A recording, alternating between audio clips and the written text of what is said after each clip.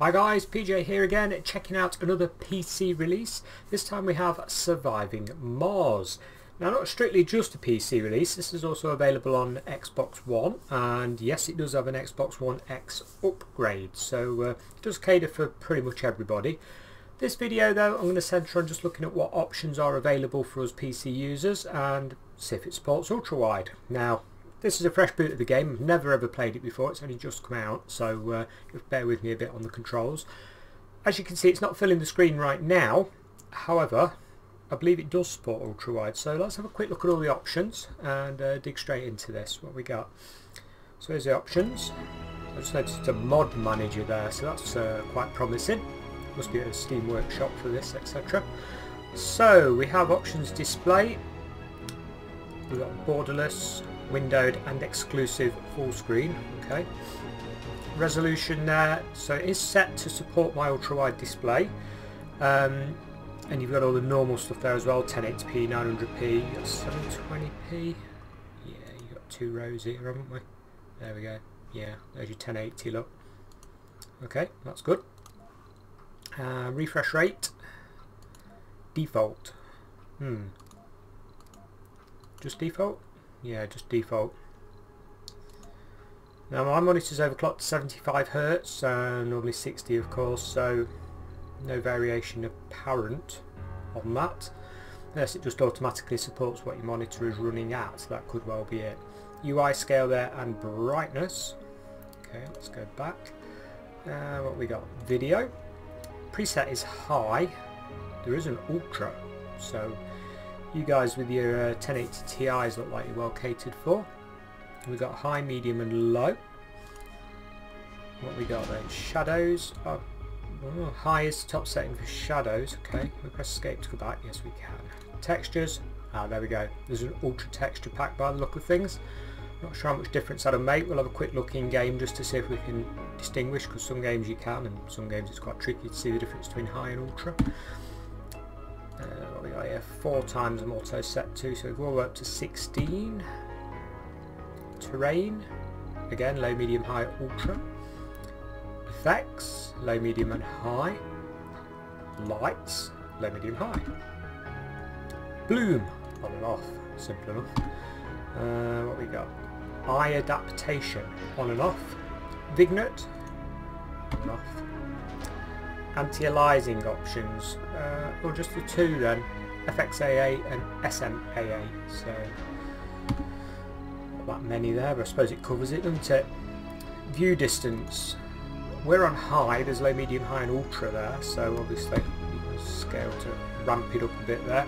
Running this on a GTX 1060 6GB, this is the ROG version, so it's on full overclock, so we're not hitting the top preset. Could be processor, I'm on an old FX 8350 at 4.2 with 16GB of RAM. The game is installed on an SSD and I'm recording to another SSD, so we shouldn't really have any bottlenecks, hopefully. So look, object detail, high and low, just two options there. Okay. Aha, so we can do resolution scaling, can we? 85 and 70, so presets. Frame rate counter. Handy. We'll put that one on, shall we? Did I do that? Yes, I did. Okay. Where does it put it? It puts it at the top right. It's right behind my camera. Fantastic. Can we not move it? Oh. No, we can't. Okay. I'll move the camera. There we go. Can we read it now? Can we see it? Let's have a look. Yeah, we got. Oh, there's a little bar going up and down as well. Okay, it's different. Okay, what else have we got then? We did have an auto detect there for those settings.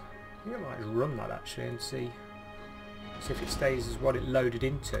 Let's have a go. Auto detect. Hello? Yeah, it must have already done it because there's nothing happening. So, okay, what else have we got? Controls. You got your invert mouse, look invert, rotation invert. Scroll light side window, right click action and controller on and off. So does it auto detect? Let's get a controller. Xbox One controller here, and let's see. Switching it on. Will it automatically? Yes, it does. You would expect that, really. I mean, the game is available on Xbox One, so get rid of that. This type of game is way superior when played with mouse keyboard, let's face it. Sorry, console guys, but it's true. Camera movement speed. Yep, okay. And what else have we got? Gameplay. Autosaves on and off, hints on and off, language. What options have we got? There we go. Brazilian, Portuguese, English, French, German, Polish, Russian and Spanish are your options today. What else have we got then? Key bindings. Not too many, is there on that? Numpad speeds things up. That's handy on this type of game. I remember when one of the games came out that I won't mention, but it had no speed up on it, and it was just like, no, you can't do that. A certain building game, city building game. We added it later, so all was good. But yeah, it's not ideal. You want to be able to speed up and get everything built. Well, I do. Okay, let's cancel that. What else we got? Credits. That's it. Okay, so what we got then? Let's load into a game, see how long it takes, yeah? So we've got mod editor, Paradox account there, yeah. Quit, obviously mod manager, new game, easy start. Easy start. New game. Let's load. See if it fills my screen. Hopefully it will. Pet peeve of having ultra-wide monitors. Any game that doesn't support it is horrible. Oh, thank God for that. There we go. There's been a couple lately that have not supported ultra-wide, and most notorious being Dark Souls 3. So yeah, I know you can get the stretch and rec and fit, but it's a lot of fiddling. You should just be able to load the game and it support it. That's what PC gaming is all about. Variation. Okay, so what have we got here then? We have... Okay. Commander profile. Mars, random. Yeah, very easy. It must know I suck at this type of game. Which I do. I'm no good at SimCity. Next. Now what? Okay, there we go. Prefab buildings. Okay, next.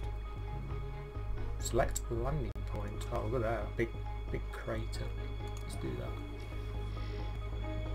Why can't they cutscene pictures be full width? I know. Picky. Tell me about it. Hey ho. I mean, the thing is though, I mean, you get all these adverts nowadays, like the Predator monitors and the big Samsungs, huge wraparound things. I think all games should fully support them now. You know, they've been out a long time. Still. Okay, so choose your... Alright, okay, yeah, let's plonk that down. I ain't got a clue what I'm doing, I've not read the instructions. I know you build domes and aliens visit. We can zoom out nicely, very quick. Frame rate. Yeah, that's fine. I don't have any problems with this type of game. It's not as if it's fast reactions, is it?